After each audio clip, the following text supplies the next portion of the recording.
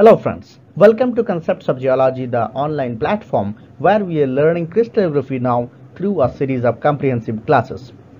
So we have completed 5 classes in the series of crystallography, and today on the 6th class we are going to learn about the crystal systems. Okay, so let's start.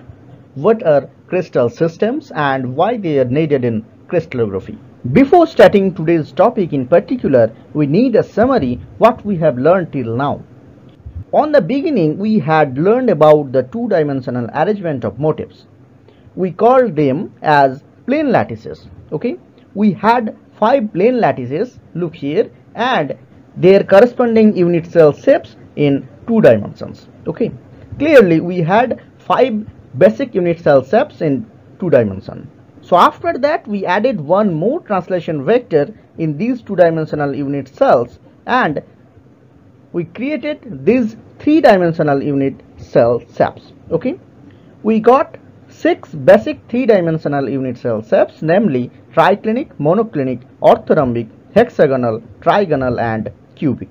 Okay, now think whatever unit cell we have discussed till date, they are having motif points on the corners only, okay, like this, and always they were containing one complete motif in cumulative. Why I am saying this? I am saying this because every time this may not be the case. We may have one more motif point within a single unit cell, and these are called non-primitive unit cells. Okay, we have heard this name, but we will discuss non-primitive unit cells in later class in details. Now, very interestingly, whatever the arrangement of the motifs in 3 dimensions is, whatever the unit cell may be, one thing you may take almost as a thumb rule, that the shape of the unit cell will be one of these basic unit cell shapes. Okay, I mean these 6 basic unit cell shapes we have discussed in the last class. I told almost because one more shape is there, which is called this one, rhombohedral. Okay, that is basically an inclined cube. We will learn it about later, but for now just take it into the list. So that means throughout the globe, in the context of 3D atomic arrangements, only these 7 basic shapes can fill the 3-dimensional space without leaving any interstitial gap. Okay, so now think we have got a very interesting fact that we may have thousands of mineral species having different external appearances, but all are having unit cells belongs to these 7 basic unit cell shapes. Okay, this is no doubt very strange, but again very true. We may have different external appearances of crystals, but it is impossible to have an unit cell shape other than these 7. So very clearly we have now only these 7 crystal systems possible in this universe whenever we are talking about the 3-dimensional arrangements of the motifs. Okay, so they are named as the name of the unit cell shape. Okay, triclinic, monoclinic, orthorhombic, tetragonal, trigonal, hexagonal and cubic. Okay, so look at the list here. The cell constants and the angles between the vectors are listed.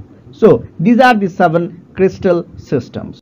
Now if you put a closer look in this table, you may find out that we have trigonal and hexagonal systems having the cell constants and the angles just similar to each other. Okay, why this is happening we will discuss it later on the later class, but for now let us clarify these things. We may have hundreds of mineral species crystallized within these crystal systems, but they are having the unit cell shapes only these 7.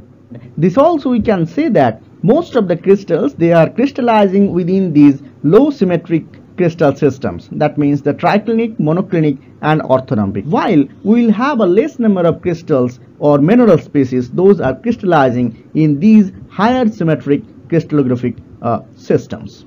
So these were about the crystal systems, but now let me clarify one thing, that in nature crystals rarely grow perfect. Okay, normally they are having an imperfect shape. So to determine the crystal system, it is at all not sufficient that we will just measure the length and the interfacial angles of the unit cell and we will choose an option from this above list. Okay, this matrix will provide an idea about the crystal systems. After that, we need an optimum conformation test, that is to determine the symmetry of the unit cell. That means the number of rotational axes, the number of mirror planes, their arrangements, and the interrelationships between them. Okay, each crystal system have some conformational symmetry elements which conforms their systems. Okay, suppose in case of the cubic system, the conformational symmetry elements are 4 threefold rotational axes. Okay, again in case of orthonomic system, we have 3 mutually perpendicular two-fold rotational axes. Okay, so these are the conformational tests for determining the crystal systems. Okay, these cell constants and the angles are just providing an elementary idea about the crystal systems. Okay, so this is all for today. We will meet again on the next class, and till then, goodbye.